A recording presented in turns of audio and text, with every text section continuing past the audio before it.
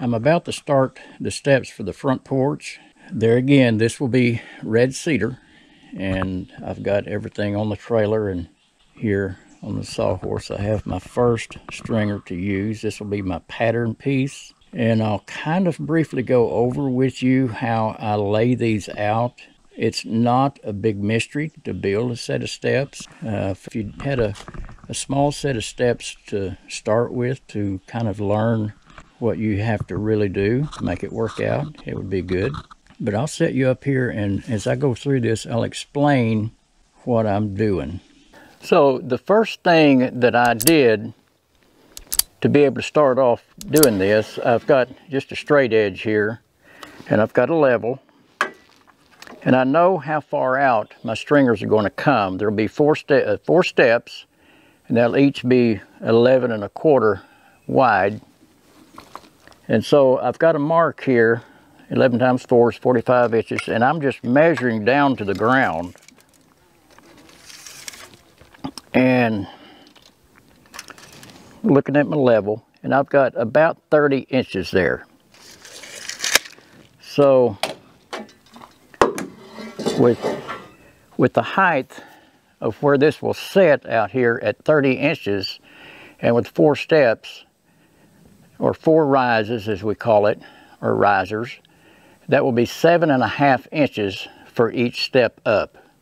And that actually is a perfect height. It just happened to work out here. Now on the back porch, it didn't work out exactly that way. It was a little bit less than that, but it was still a comfortable height to step up each time. But this just happened to work out. It's 7.5, so that's what I'm going to go with. I'll turn you around and I'll show you how I lay it off on the first stringer, which will be my pattern for the other 3. There will be four stringers here. There'll be one here, here, here, and here.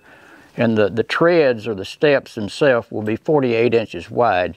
And I'm bringing the outside stringers in 3/4 of an inch so that I can have the little overhang like I did on the boards that go on the porch. I already have this first stringer laid out. I know those lines are a little bit faint and it may be kind of hard to see, but it's laid out and ready to cut. I have my square, and I'm using these buttons here, some people call them, and they work great. And I've got it set, well, it's set on 7.5 and 11 1/4. 7.5 would be the height, and 11 1/4 would be the step. This is how much you would step up, it would be 7 1/4. Now I've already laid this off, but I'll come back here. I've already got this laid. Now there's a line that I've drawn across here, and it may be really faint. But when I go to the next one, I make sure that that 7.5 is lined up with this line. Now you have to play with these buttons just a little bit. Actually the button is back about a 32nd of an inch from where the 7.5 actually is on the square. Because of the way the buttons are shaped, that corner doesn't always let your square get right on it. So you have to kind of slide these back and forth till you get it right where you want it. And it's the same way down here on the 11 1/4. But I've already made this. Actually, this is all laid out. I'll just show you. I'm on 7.5. I'm right lined up with this line here. This is actually the first one that I marked. Now I just slide my square down, and I make sure that my 7.5 is right on that, and I'll mark it, and then I'll slide on down, making sure that my 7.5 is right on the line that I made here. And I go on down till I have, in this case, I have 4 steps. This would be my first step at the top. And this is actual cutoff line where my thumb is. Now, if you look, there is another line right here. Now, what I'm doing is basically the same thing that I did on the rafters so that I could actually fit the rafters against at the top. I'm leaving myself a 1/2 inch here so that I can fit this part of the stringer up against the porch. And so I can set it up there and use a level and plumb and figure out what I need to do to to get a good fit there. I need to keep this point exact, the 11 1/4. So I'll be able to fit this as I go down through there, and I'll keep everything lined up. This is my first step from the ground. I've got 7 1/2 inches, and what I did, I darkened these lines so that you might be able to see them. Now, if I just cut this off right here, which would be the 7 1/2 inches, when I put the 2x6s on top, which would be right here, 11 1/4, there'll be 2 of them, and that'll give me, since they are a full 2 inches wide, that would be giving me about a 3/4 inch overhang out here. Now, if I did just cut this where the layout was, and I put the 2x6s for the step back on top, that's going to have me from the ground to the top of that first step at 9 inches, which is uncomfortable for a step. So whatever you're going to put on top for your treads, what you're stepping on, that is the amount that you need to cut off of the very bottom of your stringer. I've got this is the 7 1/2 to right here.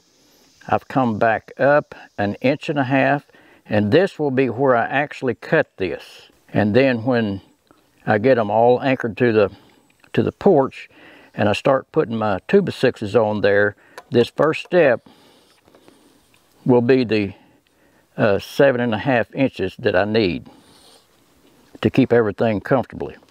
In my opinion, it's critical to cut these out to where every one is exactly the same.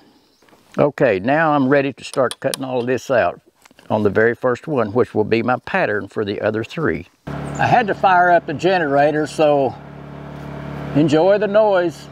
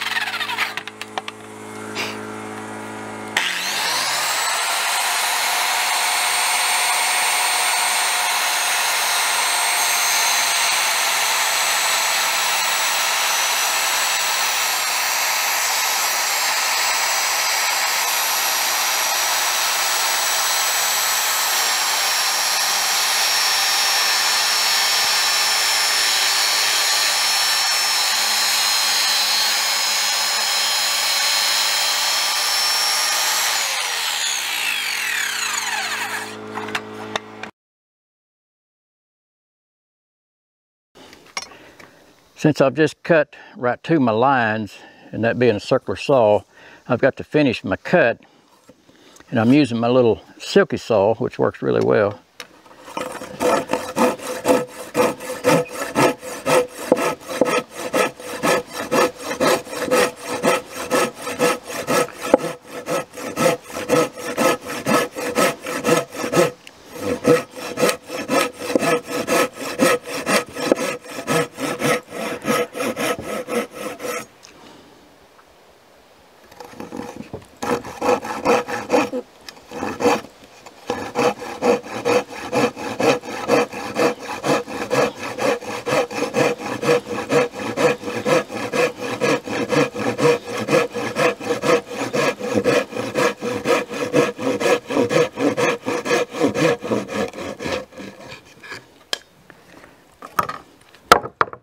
got just a little bit left right in that corner, I'll take my framing chisel and I'll clean all of that out.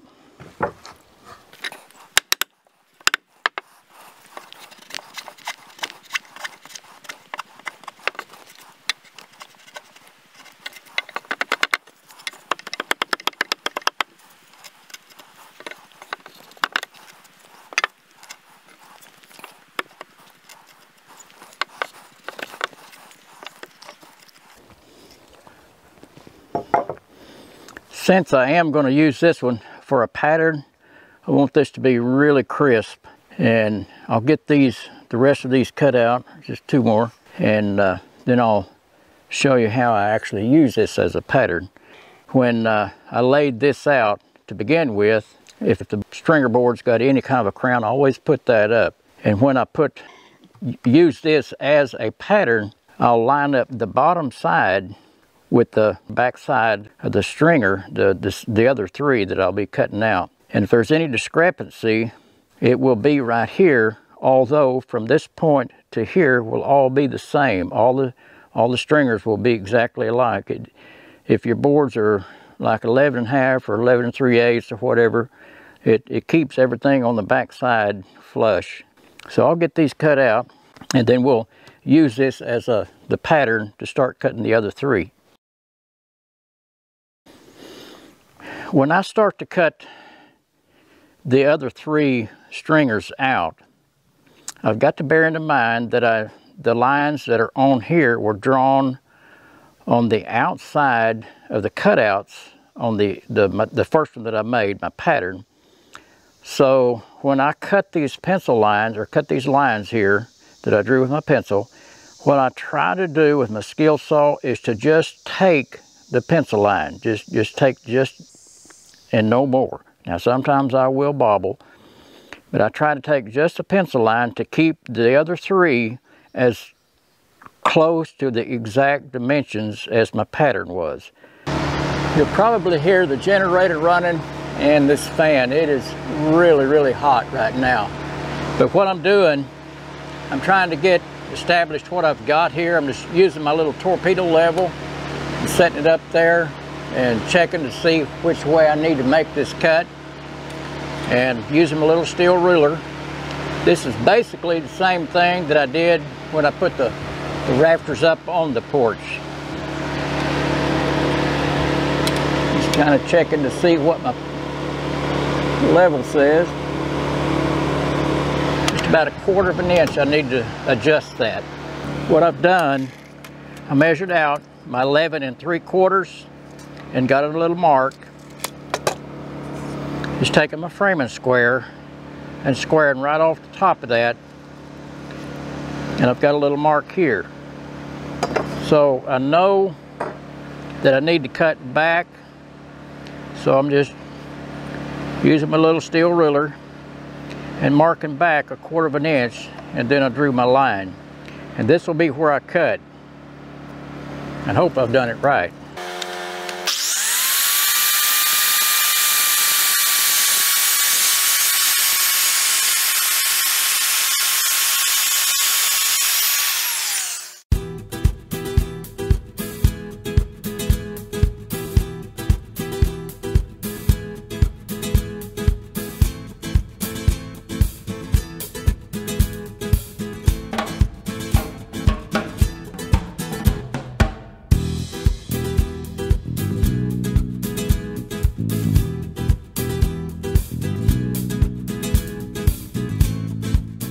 I'm attaching these with a 3.5 inch Torx screw.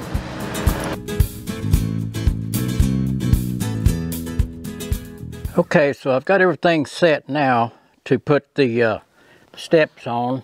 2 pieces of 2x6 red cedar. If you noticed, I put a 2x4 on here, and I've got a couple stakes that's screwed into it. This is screwed into the fronts of these risers here.